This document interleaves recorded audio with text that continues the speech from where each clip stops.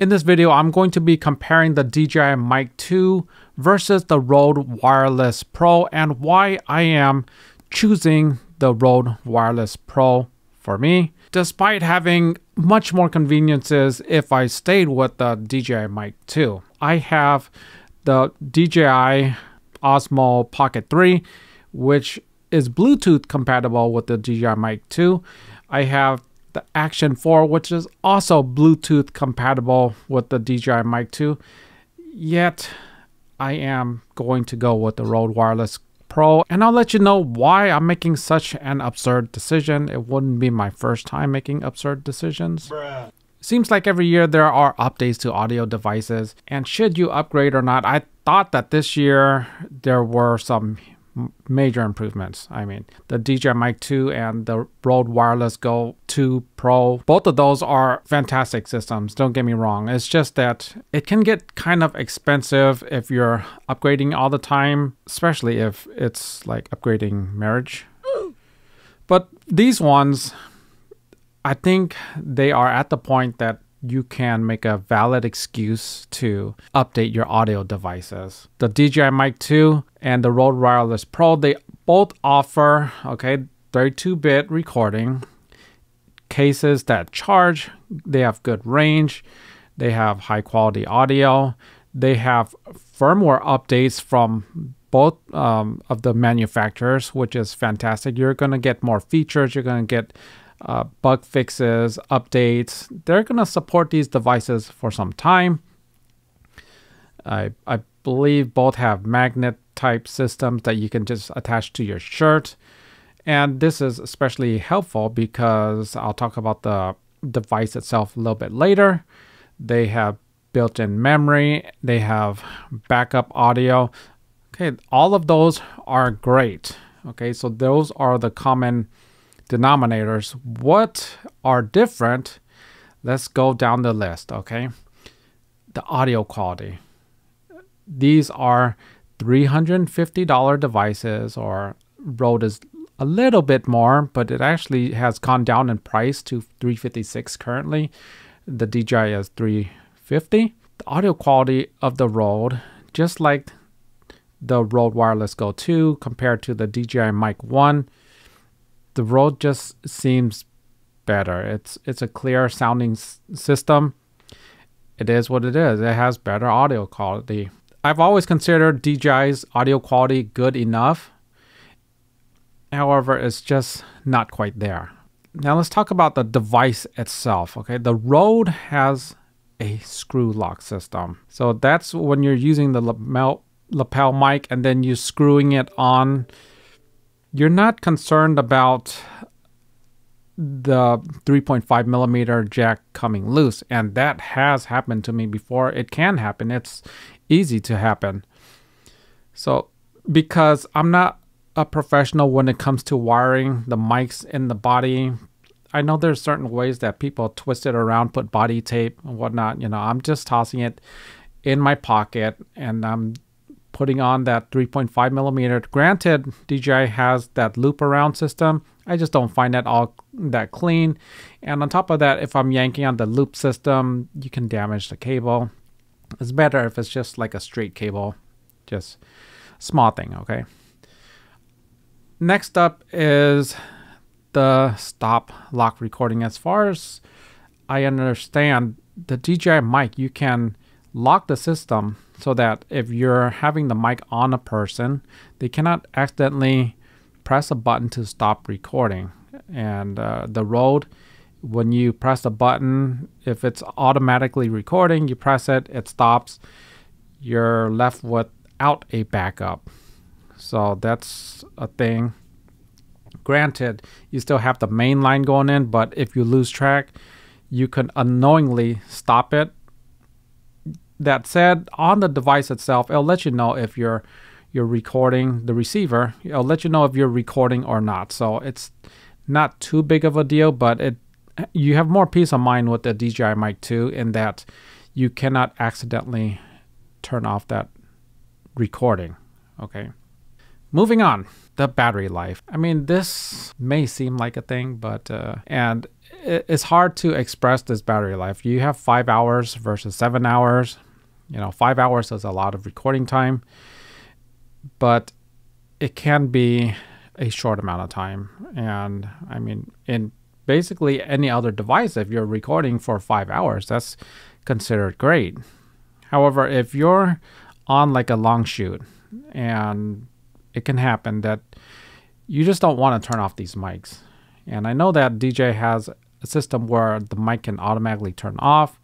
And the reason they have that type of system is because battery life is a concern.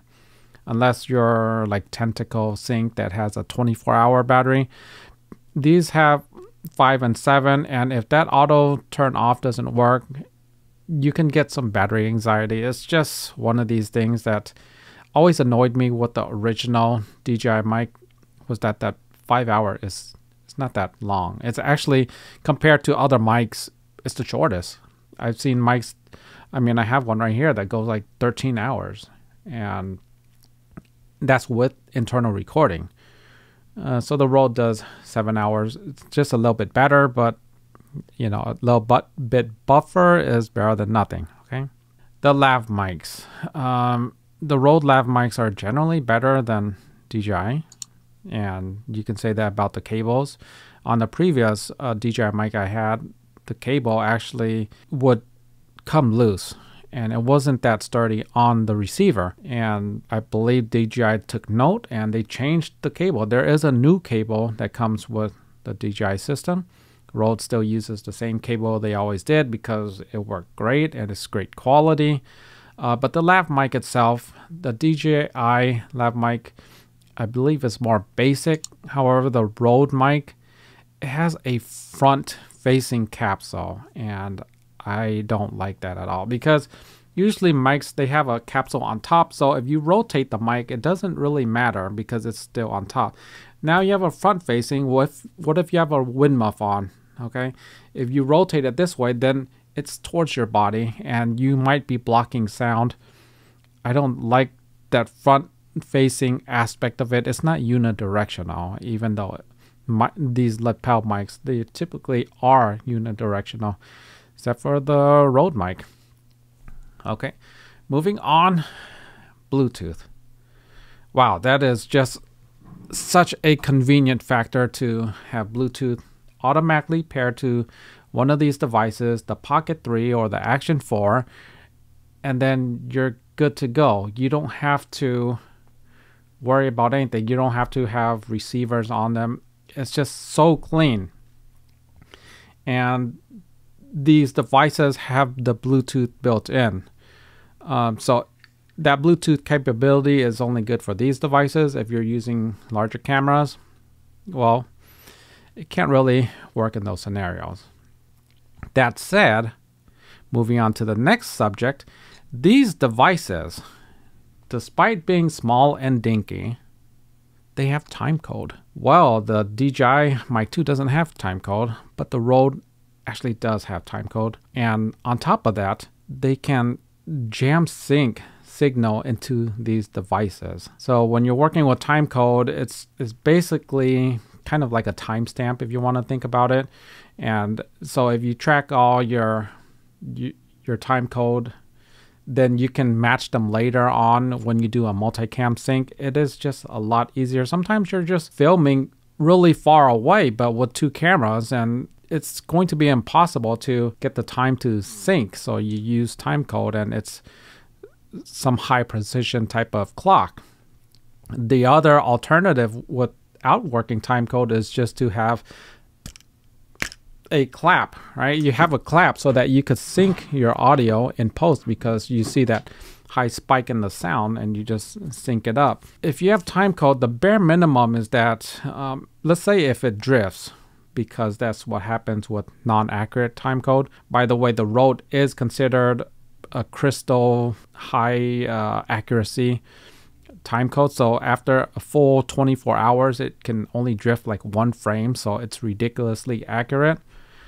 Timecode devices, I mean, they're expensive. If you have ever looked at the Tentacle Sync or the DoD systems, they can add up. I mean, they're hundreds of dollars a piece, and the Rode is a receiver, and a timecode device in one. Well, the small downside is that you cannot jam the Rode receiver with timecode. The Rode receiver can only jam outwards, which is probably okay because if you're working with professional systems, they can input or output. But anyway, so the timecode is just getting your footage really close. And what I found out is that these devices, the Pocket 3 and the Action 4, they have timecode, but the downside with their timecode is that it drifts a lot.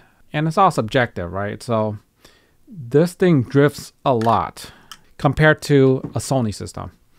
The Sony cameras, they have timecode, and up till now, I've just been working with it manually setting timecode. So I have 3 Sony cameras, and I can manually set them all to be synced up to each other within, you know, the frame of pressing go or whatever. I can get it close, and after a full week, you know, it can drift, and it's gonna be like under a minute off.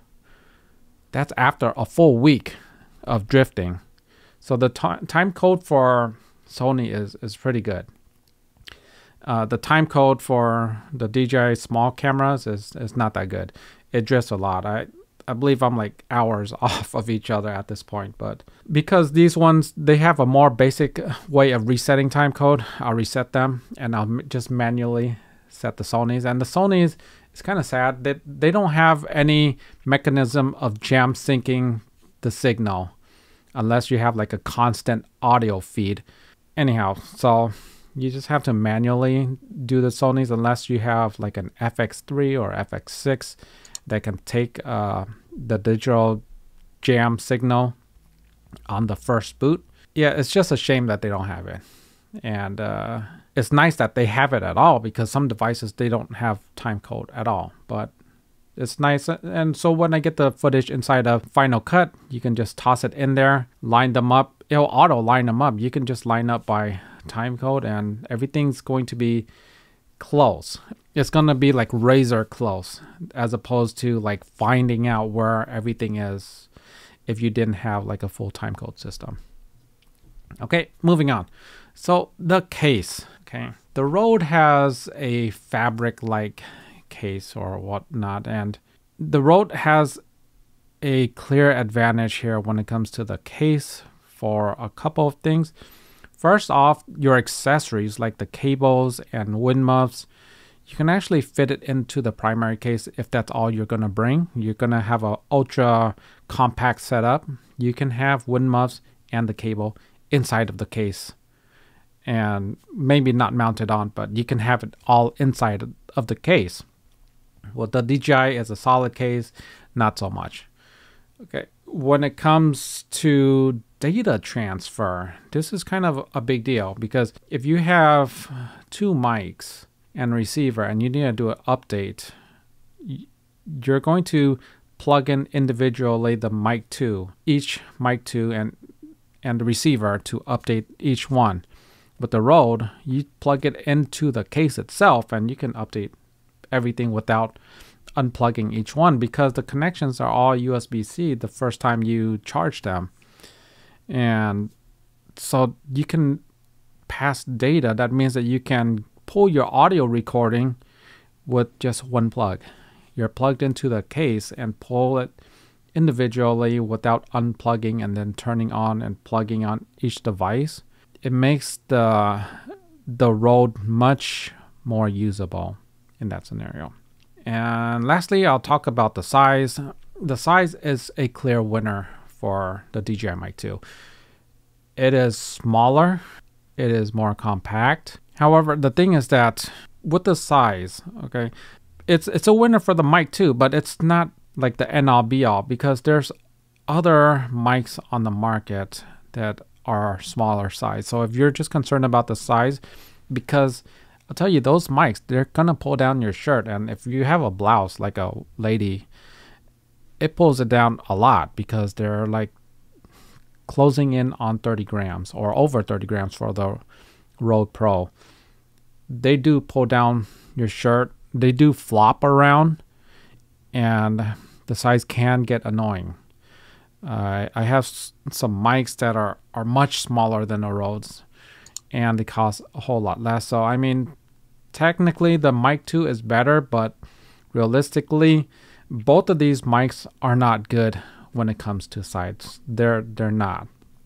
It's better than an external pack to record audio, but as in terms of just the device itself sticking to a shirt, they're not good in size. And on top of that, the Rode is shiny. It is in your face, and everybody knows, okay, this person has a Rode. They're a YouTuber. Stay away from them. Rode is synonymous with YouTubers, so it can like detract you from a scene. If somebody sees it, everybody recognizes that logo. And why is there a large logo, and why is it so shiny? But other than that, it is a win for DJI in that scenario. And so that is the reason why I'm going with the Rode, despite it not being a clear winner to the DJI. I mean, I would love that it had the Bluetooth that DJI has. It makes it so convenient for these little devices. But the thing is that when I'm using these little devices as A cameras, they're usually Bs. But if I'm using it as primary A cameras, I'm not even using wireless audio. I'm just keeping this close to me. I'm speaking next to it. You can hear it. That's it. Keeping things simple, especially for like if I'm just traveling or just having a good time. I'm not going to be mounting a mic to that because it's out of place. It's one extra device to charge, one extra device to maintain. Anyhow, that is all I got for this video. Hope you guys enjoyed it. Be sure to like, subscribe, share. See you in the next one. Take care.